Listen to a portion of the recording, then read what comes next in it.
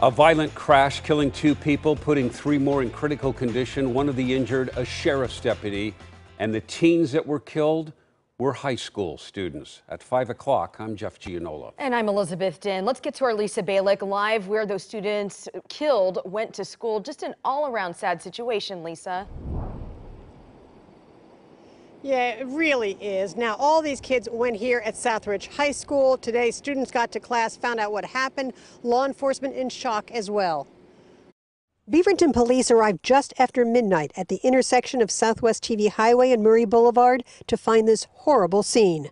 5 students were in a Nissan Altima heading southbound on Murray when their car crashed into a marked sheriff's deputy patrol car. Deputy Michael Trotter was on duty at the time. The posted speed in the area is 40 miles an hour. Police say the teen driver had run a red light. 2 student passengers in the Nissan died.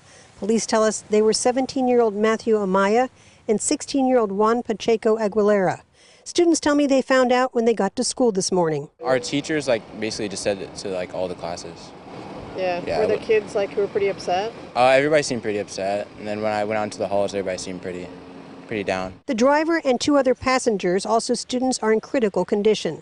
Deputy Michael Trotter, shown here in a photo with his son, is in critical but stable condition. Deputy Trotter sustained life-threatening injuries and has a long road to recovery. Trotter has been with the Washington County Sheriff's Patrol for 9 years. While students at Southridge High are also dealing with the tragedy, I reached out to Impact Northwest, a nonprofit that does safe driving education for teens.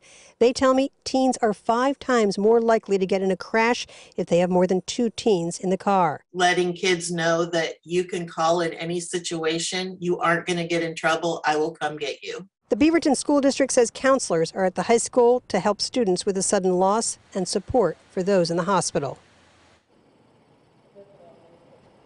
Now, it's too early, law enforcement says, to reveal whether or not drugs or alcohol was involved. Again, they have a crash team that is investigating and expect to get answers in the coming days. Live in Beaverton, Lisa Balick, KOIN 6 News. So heartbreaking. All right, Lisa, thank you.